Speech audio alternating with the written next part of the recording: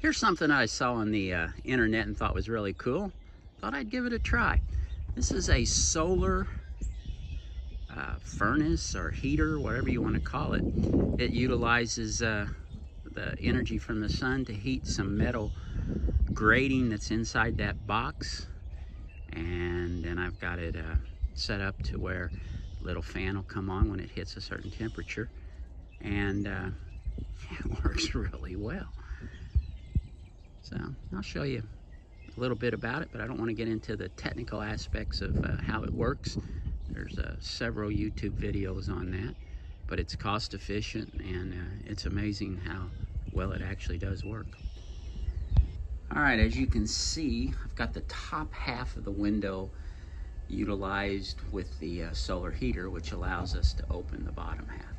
This is in our spare bedroom that is used just as a storage area, and it's a perfect application for this because we keep the registers closed in the winter, but yet this room stays nice and warm.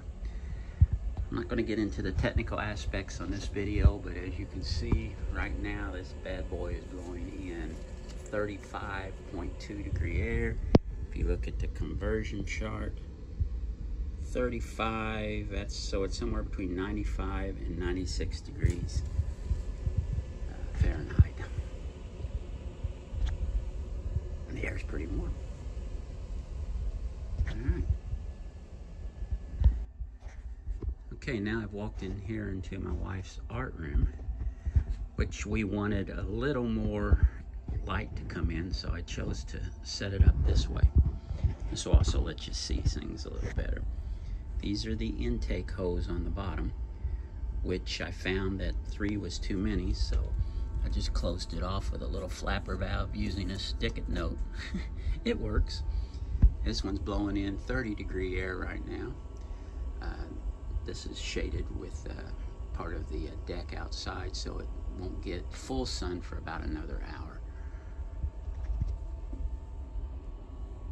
Still nice and warm.